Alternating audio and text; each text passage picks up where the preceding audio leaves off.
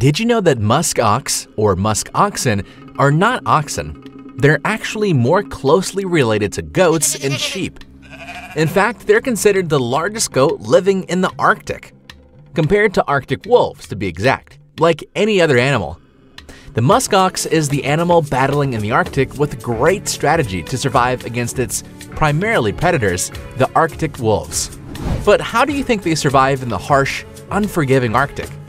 The musk ox derives its name from the strong, musky odor it produces during mating season, which isn't truly a musk.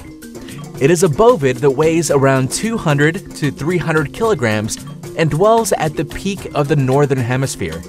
Their bodies are massive in general, and they may stand up to 5 feet tall at the shoulder. In fact, musk oxen are vital plant predators in their natural habitats, and their grazing most likely contributes in seed dispersal. They are also an essential source of food for Arctic scavengers, such as polar bears, brown bears, and, most notably, Arctic wolves. Musk's behavior. Musk oxen are herd animals, and herds of 2 or 3 dozen animals are occasionally headed by a single female. To combat wolf or dog predation, herds employ cooperation. When they are threatened, they circle the wagons and line up with their young in the center, and their pointy horns pointing outward toward their enemies. A musk ox that is cornered may be a terrifying foe, rushing with its huge size and attempting to wield its horns to lethal effect. Musk ox defense mechanism. Circle defense. Musk oxen are famous for their cunning defense against wolves and other predators. When they perceive danger that's approaching, musk oxen group themselves to make great efforts to defend their young. If there is just one predator, such as a lone wolf, the first defense approach is to form a line.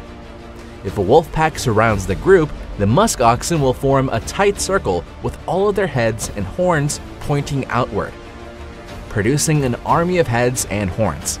Calves will embrace their moms or cluster within a circle, and one of the oxen will occasionally assault the enemy. Then it will immediately rejoin the others. There is no way wolves will attack the herd of musk ox without their calves alone. Wolves can't live a day without food. Seeing their favorite helpless young musk ox, they will surely get it no matter what it takes. However, musk ox will not let them do so. They are more likely one for all for one pack of musk ox. They didn't let one of their herd to be a meal of their greatest enemy.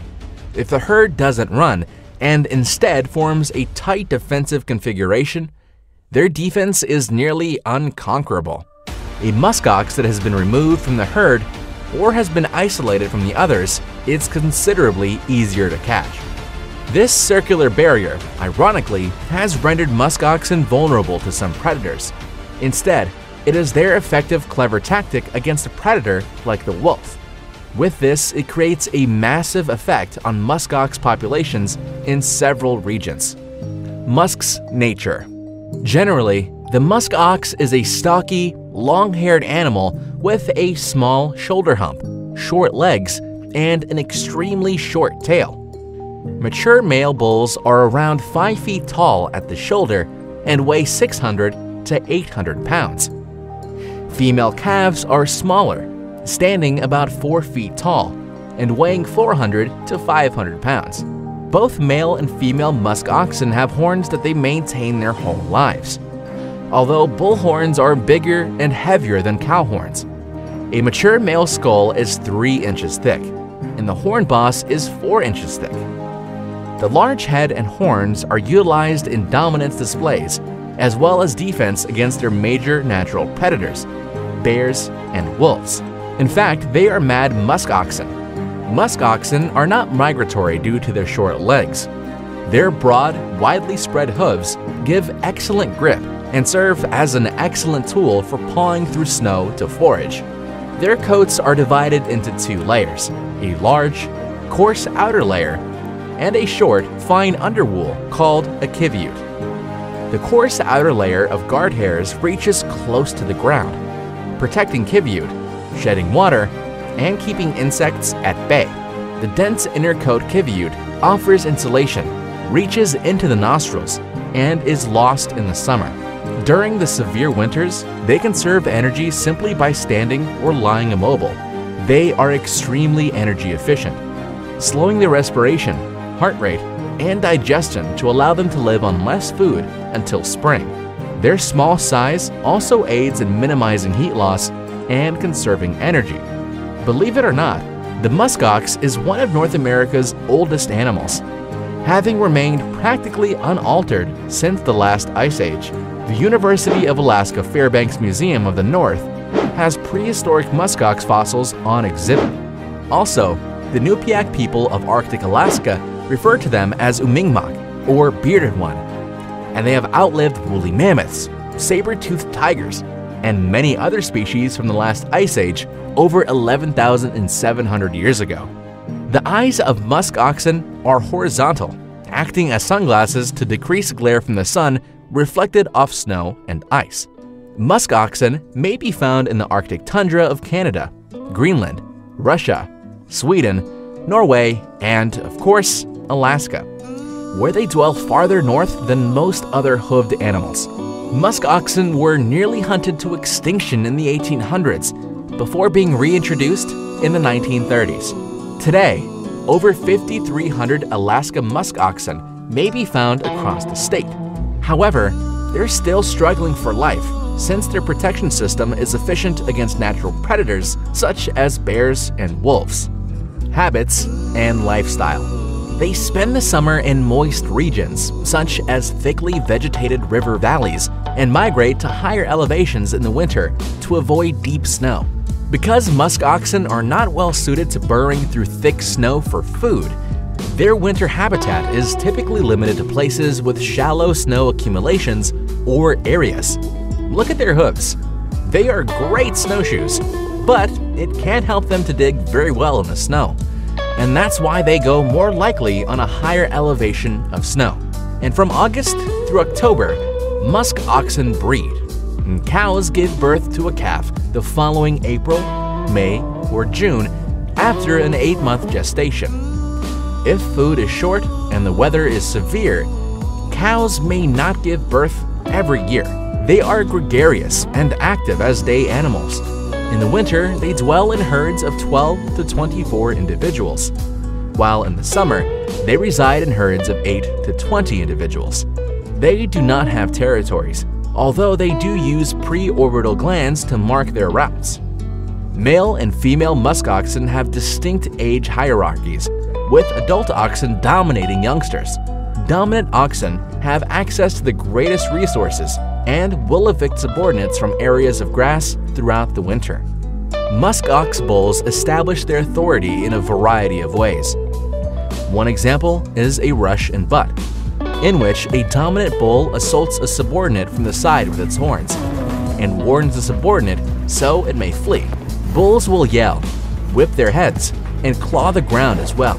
Subordinate bulls are occasionally treated like cows by dominant bulls. A dominant bull will gently kick a subordinate with its foreleg, just as cows do during mating season.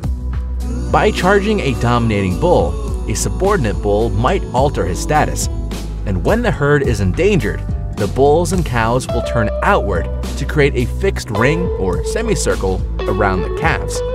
Bulls are generally the first line of defense against predators, with cows and youngsters crowding around them. Bulls determine the defensive formation during rutting, while the cows decide the rest of the year. Reproduction of the muskox. After defeating all of his opponents, the largest and strongest guy marries a harem of females, consisting not just 1 or 2, but a dozen or more female muskox. When the mating season is through, the females take over the herd. The pregnant women select where to go and how far they will travel. Their gestation span is 8 to 9 months long. The female, referred to as a cow, will nurse the calf for 2 months before weaning it. Calves are connected to their mothers for 2 years and often stay with their herd for a lengthy amount of time. Domestication. The muskox has been tamed by humans. Since the 1950s, humans have carefully bred one herd in Alaska. People raise these animals primarily for the production of wool, milk, and meat. Previously common over the Arctic, but wiped off in many areas because of overhunting.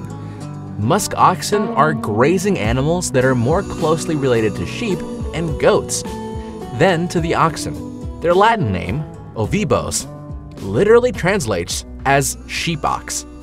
Musk ox and human interaction. Unfortunately, people killed out many distinct musk ox populations across their range. Hunting was the greatest direct human influence. The oxen were hunted by humans for their flesh and fur. Unfortunately, humans are not the only ones that have an impact on these animals. Musk ox numbers are also declining as a result of climate change. Fortunately, reintroduction initiatives and conservation measures have helped the population to recover as a whole to bounce back. Musk ox threats and concern against humans. Humans who have hunted musk ox for millennia are likewise unaffected by the animal's protection. In the past, Canadian Inuit hunters would employ dogs to stalk a herd and circle it, making the musk oxen easier to kill with a bow and arrow or spear.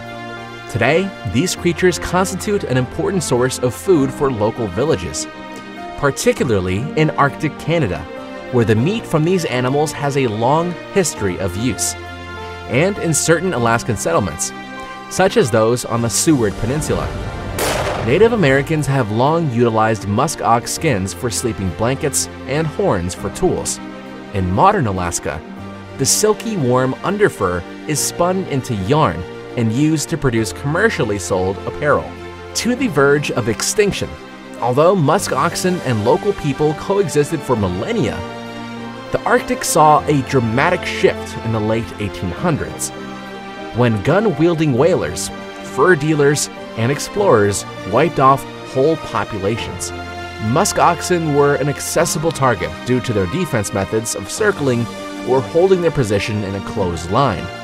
The musk ox vanished from many sections of its native range, including Alaska, in a relatively short period of time. The Canadian government protected musk oxen from hunting in 1917, and the animals began to recover gradually. And there are currently over 100,000 in Canada, primarily on the high Arctic islands, with an additional 12,000 in Greenland. Transplanted herds were also created in Norway and Russia to protect the species from extinction. These herds can still be seen today. Musk ox care. With the exception of habitat, care in zoos and on farms is identical to that of other bovines. They thrive in chilly regions, but may adapt to warmer ones. Musk oxen live in herds, and keepers provide the herds with plenty of space to roam and graze on grasses. Of course, keepers provide additional food to the animals in the form of hay and pellet feed. These big animals reproduce effectively in agricultural and zoological settings. There you have it. This is how musk oxen defend their youngs against packs of wolves that hunt them all over the Arctic. Don't forget to like and subscribe to our channel. And while you're here, check out our video on the 10 weirdest things ever found inside animals.